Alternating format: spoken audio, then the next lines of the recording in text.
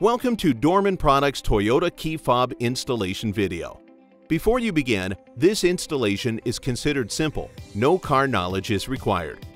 Suggested time of installation is 5 minutes. Start with the key out of the ignition, driver's side door open and unlocked. Then, insert the key into the ignition without turning and pull it back out. Perform the next two steps within 40 seconds.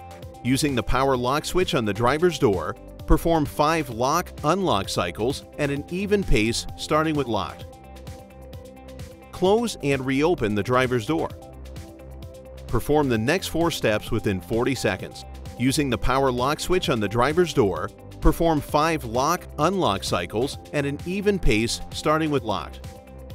Insert the key into the ignition cylinder. Turn the ignition to on, but do not start the car. Then, turn back to off once to program remote while retaining the original remote codes, twice to erase all original codes and add a new remote, 3 times to check how many remotes are programmed, or 5 times to erase all original codes. Remove the key from the ignition. Within 3 seconds, the power door lock should automatically cycle. Perform the next 3 steps within 40 seconds. Press the lock and unlock buttons on the remote simultaneously for 1 second. Immediately after letting go of the lock and unlock buttons, press back down on the lock button for 2 seconds. Within 3 seconds, the door lock should cycle once, indicating successful programming.